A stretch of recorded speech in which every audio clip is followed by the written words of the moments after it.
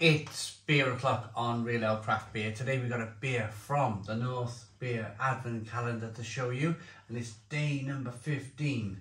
I've really enjoyed this Advent Calendar. It's been kind of, the beer quality has been terrific. There's been just some really good, solid, decent, drinkable brews. In the past, I've done some beer Advent Calendars this time of year.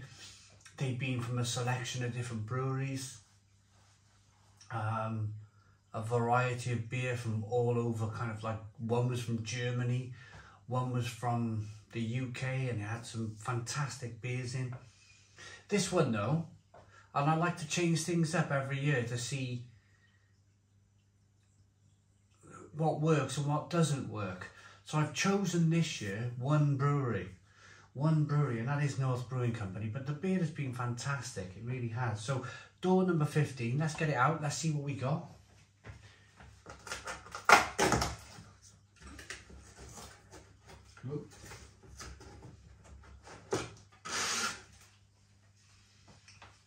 And now this is a very, very good beer.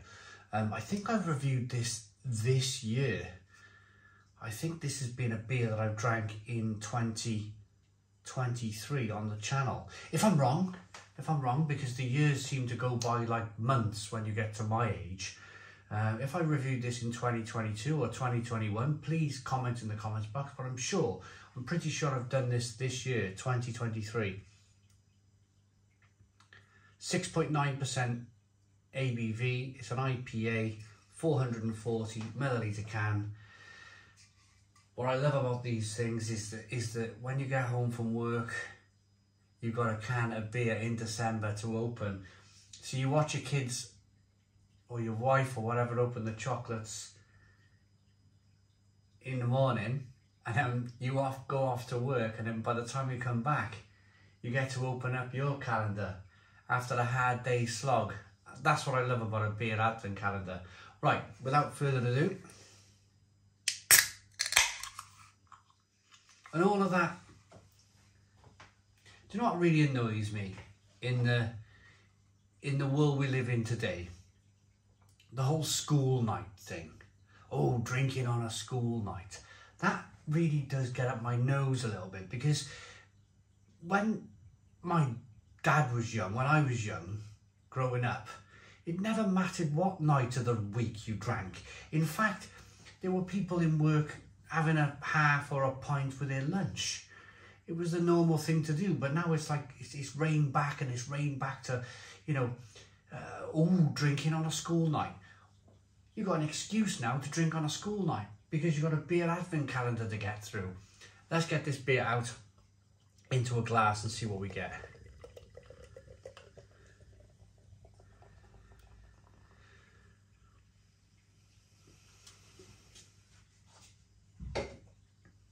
Three-finger, white head, good levels of carbonation, straw-coloured, hazy IPA.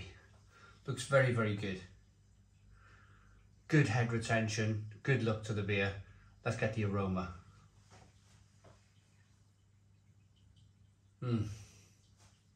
Floral, tropical.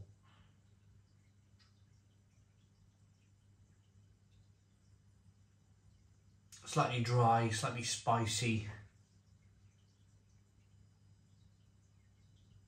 Grapefruit, passion fruit, orange peel.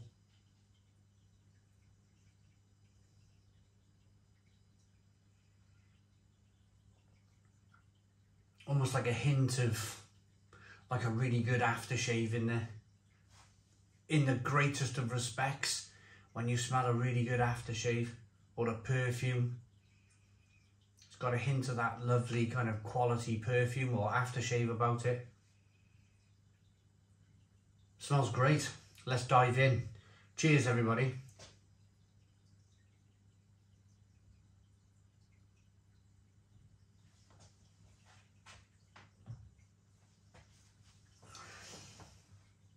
Oh, now,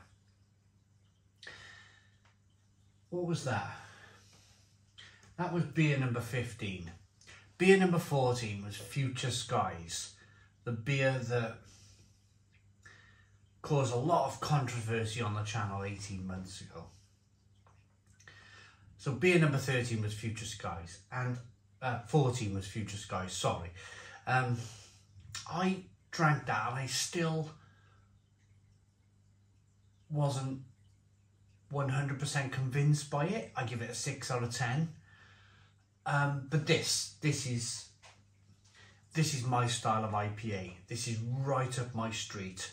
Lots of grapefruit, lots of orange peel, lots of flavour.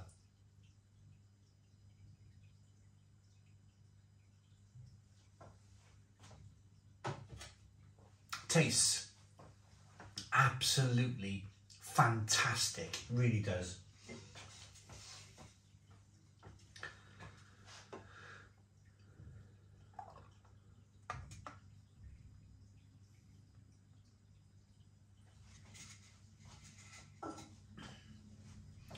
Just a really good, solid, more than solid, let me take that back, an exceptional IPA. I remember loving this beer when I had it this year. I'm pretty sure it was 2023.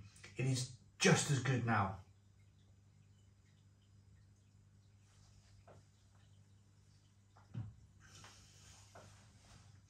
Full of fantastic tropical fruit flavours, pineapple, grapefruit, orange peel, fleshy blood orange, quite pithy if you like. That's the reason why I'm liking it. It's got quite a, like you're biting on orange peel or you're biting on grapefruit peel or lemon. It's very pithy, it's very lovely in that way, very clean, clinical, crisp, drinkable, refreshing. But it has that kind of little oaty creaminess to come through as well. A lovely oaty creaminess that just gives the beer a little bit of mouthfeel. It's an exceptional beer, this, exceptional. And it just proves, doesn't it? I don't think we're supposed to like everything in life, are we? I think we're allowed to say, you know, I think the Future Skies is not for me, but the Transmission is definitely for me. And they both come from the same brewery. They're both IPAs.